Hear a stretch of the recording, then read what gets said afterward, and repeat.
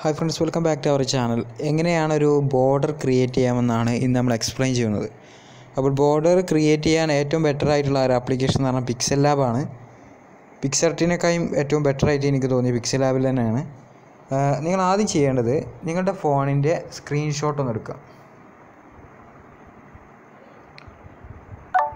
ഇങ്ങനെ സ്ക്രീൻഷോട്ട് എടുക്കുമ്പോൾ നമുക്ക് വെർട്ടിക്കലായിട്ടുള്ളൊരു ഫ്രെയിം ക്രിയേറ്റ് ചെയ്യാൻ സാധിക്കും. ഇതിനെ ഒന്ന് റൊട്ടേറ്റ് ചെയ്ത് കഴിഞ്ഞാൽ നമുക്ക് ഹൊറിസോണ്ടലായിട്ടും ഒരു സ്ക്രീൻ ക്രിയേറ്റ് ചെയ്യാൻ സാധിക്കും, അല്ലെങ്കിൽ ഒരു ബോർഡർ ക്രിയേറ്റ് ചെയ്യാൻ സാധിക്കും. ഇനി നമ്മുടെ പിക്സൽ ലാബ് ആപ്ലിക്കേഷൻ ഒന്ന് ഓപ്പൺ ചെയ്യാം. ഓപ്പൺ ചെയ്ത് കഴിഞ്ഞാൽ ഇതുപോലെ ഒരു ഇൻ്റർഫേസ് ആയിരിക്കും. ഇവിടെ മുകളിൽ 3 ഡോട്ട് കാണാം. അവിടെ ക്ലിക്ക് ചെയ്ത് കഴിഞ്ഞാൽ യൂസ് ഇമേജ് ഫ്രം ഗാലറി അതിൽ ക്ലിക്ക് ചെയ്യാം. അത് ക്ലിക്ക് ചെയ്ത് കഴിഞ്ഞാൽ നിങ്ങൾ നേരത്തെ ലാസ്റ്റ് സ്ക്രീൻഷോട്ട് എടുത്ത ആ ഒരു ഇമേജ് സെലക്ട് ചെയ്യാം.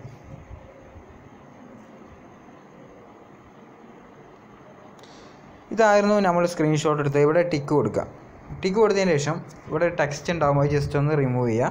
അതിനുശേഷം ഇവിടെ 3 ഡോട്ടിൽ ക്ലിക്ക് ചെയ്യുക. ഇവിടെ ഇമേജ് സൈസ് എന്ന് കാണാം. ഇവിടെ 720 120 1218 അഥവാ ഇതാണ് നിങ്ങളുടെ മൊബൈലിൻ്റെ ഇപ്പോഴത്തെ ഒരു സൈസ്. അപ്പോൾ ഓരോ ഫോണും ചിലപ്പോൾ ഡിഫറെൻ്റ് ഉണ്ടാവും. എന്നിട്ട് നിങ്ങൾ ചെയ്യേണ്ടത് പുതിയൊരു ടെംപ്ലേറ്റ് സെലക്ട് ചെയ്യുക. അഥവാ താഴെ വൈറ്റിലുള്ള ബാക്ക്ഗ്രൗണ്ട് സെലക്ട് ചെയ്തിട്ട് ഇവിടെ 3 ഡോട്ട് കാണാം. അതിൽ ഇമേജ് സൈസ് എടുക്കുക. ഇമേജ് സൈസ് ഇവിടെ ഫസ്റ്റത്തേൽ വിഡ്ത്ത് മാത്രം മാറ്റിയാൽ മതി, മറ്റേ സെയിം ആണ്. അത് 720 ആണ്. ഓക്കെ കൊടുക്കുക. ഓക്കെ കൊടുത്താൽ രണ്ടും സെയിം ആയി. അതിനുശേഷം നിങ്ങളിവിടെ മൂന്നാമതൊരു ഓപ്ഷൻ കാണാം. അതിൽ ഷേപ്പ് എന്ന് കാണാം, അത് സെലക്ട് ചെയ്യാം. അതിൽ ഓൾറെഡി സ്ക്വയർ ആയിരിക്കും. സ്ക്വയർ സെലക്ട് ചെയ്തിട്ട് ആദ്യം അതിൻ്റെ കളർ ഒന്ന് മാറ്റുക, പെട്ടെന്ന് ഐഡൻറ്റിഫൈ ചെയ്യാൻ വേണ്ടിയിട്ട്. അതിനുശേഷം അതിൻ്റെ ഓപ്പോസിറ്റ് 0 ആക്കുക. അതിനുശേഷം നേരെ താഴെ സ്ട്രോക്ക് എന്ന് കാണാം. സ്ട്രോക്ക് കൊടുത്ത് ടിക്ക് കൊടുക്കുക. അതിനുശേഷം ആ സ്ട്രോക്ക് കറക്റ്റ് ഇവിടെ കൊടുത്ത് നോക്കുക. അഥവാ നിങ്ങളുടെ ഈ ഒരു ക്രിയേറ്റ് ചെയ്ത ആ ഒരു ഇമേജിൻ്റെ മുകളിലോട്ട് സെറ്റ് ചെയ്ത് വെക്കുക. കുറച്ച് ടൈം എടുത്ത് ചെയ്യണം.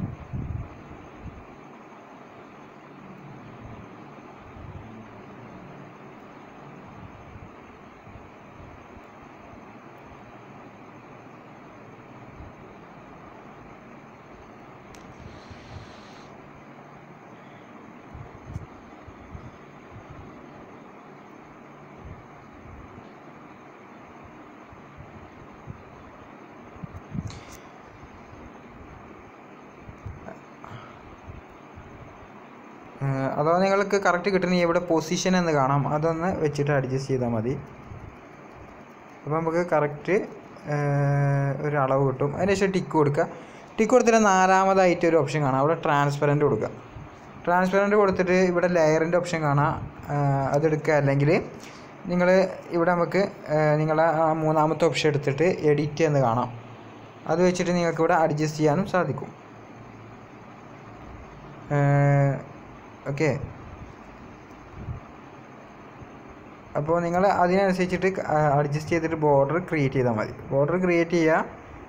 ഇതേ ബോർഡർ തന്നെ, സെയിം ബോർഡർ തന്നെ പിന്നീട് റൊട്ടേറ്റ് ചെയ്താൽ മതി. റൊട്ടേറ്റ് ചെയ്തിട്ട് മറ്റേതിലൊക്കെ യൂസ് ചെയ്യണമെങ്കിൽ ഹൊറിസോണ്ടലായിട്ട് യൂസ് ചെയ്യാൻ പറ്റും.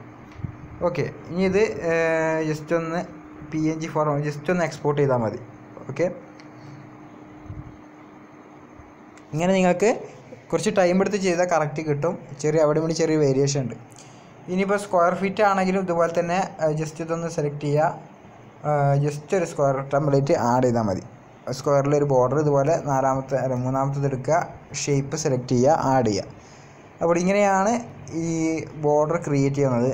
അപ്പോൾ ഈ ഒരു വീഡിയോ നിങ്ങൾക്ക് ഇഷ്ടമായെന്ന് വിചാരിക്കുന്നു. അടുത്ത വീഡിയോയിൽ വീണ്ടും കാണാം. Thanks for watching.